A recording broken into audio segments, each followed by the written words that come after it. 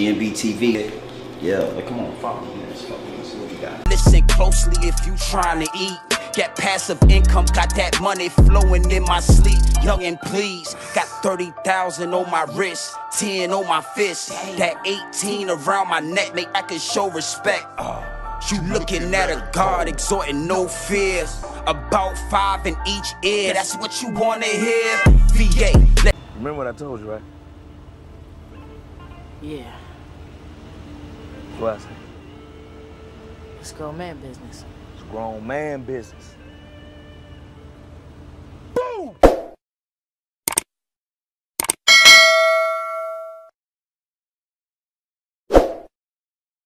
I mean, it is what it is, and it'll be what it's going to be at all times, my G's, at all times. And we all seen what went down between Little Romeo and Master P. We all seen what transpired between Little Romeo and Master P. And I mean, it gets deep, it gets wicked, and it's always deep in a rap when you scratching the surface. And here at Grown Man Business TV, we are definitely scratching the surface. And I gotta say, man, I'm highly disappointed in Little Romeo. I'm highly disappointed in Little Romeo for trying to expose his father on social media.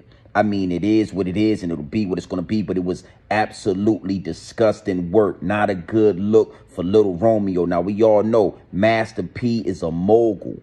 Master P is a mogul, and one thing for sure, two things for certain, he put Little Romeo in position to be great. I'm talking about from a youngster. From a youngster, we seen Master P build an empire and then put his son, his first son, in position to be great. Now, if Little Romeo took full advantage of that situation, is what it is, and it'll be what it's going to be. But we got to talk about this. Now, salute to all my investors in the DMs. Salute to everybody saying Big GMB TV, the Oracle. And don't you forget the TV, and you better always remember the Oracle. We want to know your perspective. We want to know your thoughts on the situation between Master P and Little Romeo, because it's grown man business at all times. It's grown man business at all times. So, you know, when you go to these different channels, you're going to get different perspectives. And you already know I carved out a lane for the real. So when you come over here, you're looking for the real. So it is what it is, and it'll be what it's going to be. Highly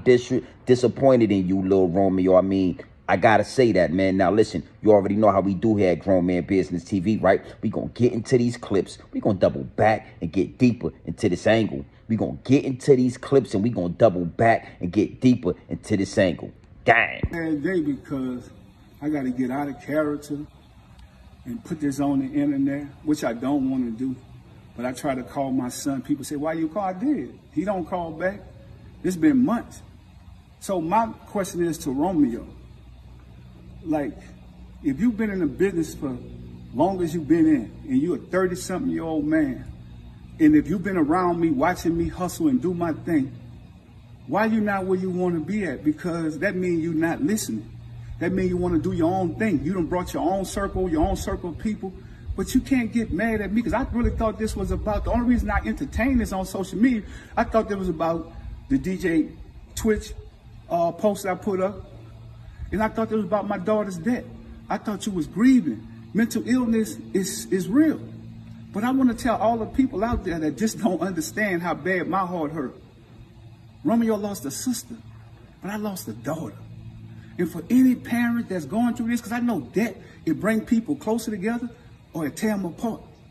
But I come from nothing, y'all. And I could go back. I'm cool with it. I won't be angry at God. I won't be upset. I won't go get mad and be disrespectful to my parents and none of that stuff. I just say, Dad, thank you for putting me in this world. Now I can get out and hustle and go do my thing. But that's the problem. When you take kids and you kind of like protect them from the real struggle and the pain, and you don't allow them to deal with their own consequences. And then when they grow older, oh, you never gave me nothing. At 30-something, man, people could go back and look. You've been shining for a long time, son. All you got to do is pick up the phone and call me or come to the house and holler at me. The saddest thing about this is what the people want to see. They want to see destruction. So if you destroy me, what are you going to do for the rest of the family? Are you going to take care? You told me on the post that you put up, oh, you go take care of people in the community. That's what you're supposed to do when you come from nothing. You go help people. I'm just not helping ungrateful people. I'm not an ATM machine. People can't just say they love me when I give them something. I'm tired of that, y'all. And any other parents, you could be rich or poor at a smaller level. You might give your kid $10, but if that's all you got, I've always fell off, got back up, hustled, did my thing. I'm tired of all these blog sites and all this stuff, poking and having fun. Y'all can, but I'm about to go back to work and do what I got to do. I love my family. My door is always open for my son. To be honest, because we shouldn't have to go through this. Damn! 10 minutes later. What's good?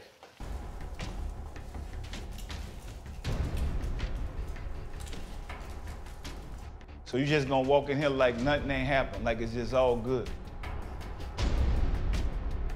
I feel like you let the family down. So that's just it. Everything gonna go your way, so I just need to just chill. I want you to be a man. I want you to be a boss.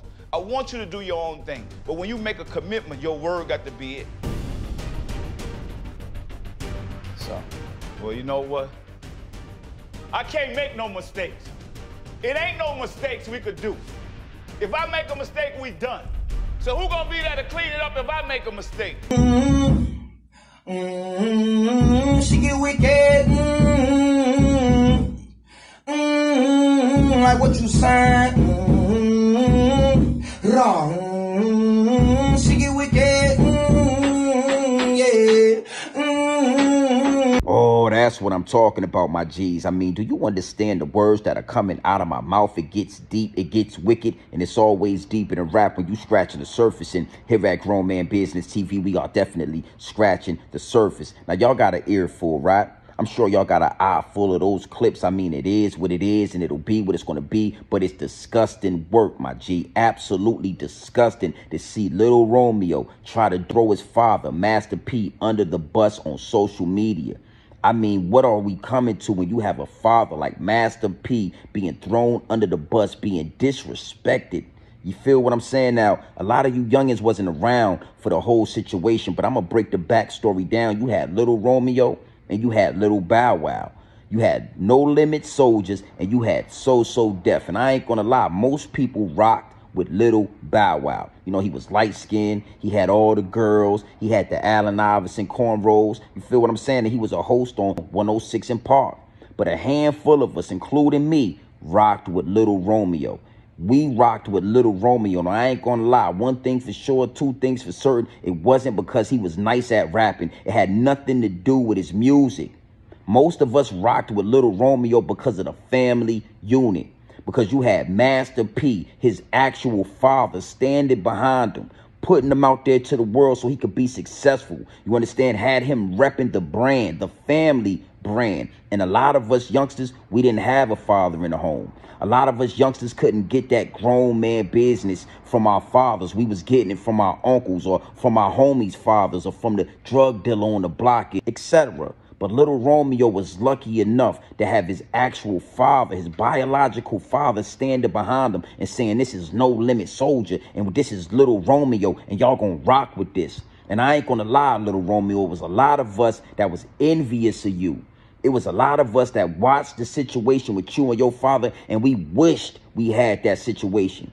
Only for some years later to come out and you disrespect your father on social media. You throw your father under the bus on social media. I mean, it is what it is and it'll be what it's going to be. But again, disgusting work. Little Romeo was repping that tank. Little Romeo had his uncles, his father, everybody behind him. You know, MTV Cribs. We saw Little Romeo on MTV Cribs showing off his crib, showing off his house as a youngster. You know what I'm saying? I'm talking about big house. And he was like 16 years old. These are the things that we saw growing up when it comes to Master P and Little Romeo. And then you have, you know, a 30-year-old man, Little Romeo, a 30-year-old Little Romeo, disrespecting his father, saying that he stole. There's no way he could have stole from you. See, I got to keep it 100. I got to keep it Grown Man Business TV, my G's. I wouldn't care what you say about Master P. You fumbled the ball, Little Romeo. You dropped the ball. You feel me? I remember seeing you doing those college commercials and thinking to myself, like, what's really going on? Why is Little Romeo, what is he doing? You're supposed to be repping the tank. You were supposed to take the reins of the empire. You understand me? But one thing for sure, two things for certain. It don't matter how bad you want it for somebody if they don't want it that bad for themselves. It is what it is, and it'll be what it's going to be. But to hear Master P with so much pain in his voice, trying to explain what's going on social media as an older man, you got your dad out here looking crazy. My boy, you should be handled for that. If I was Silk the Shocker, I would have handled you for that, little Romeo. Is what it is, and it'll be what it's going to be. But you definitely are in need of some grown man business. And if I was Silk the Shocker, you would have got some grown man business for having my brother out there looking like that. You know, I hear a lot of people saying, yo, Master P took this and Master P took that. Well, let me ask you this, little Romeo. How did you think that the money that you made, the taxes was going to be paid on that money? Who paid the taxes on the money that you made, my boy? Who fed you your whole life? Who kept you in the mansions? You know, you're 30-something years old and you ain't got you ain't took the reins of the empire.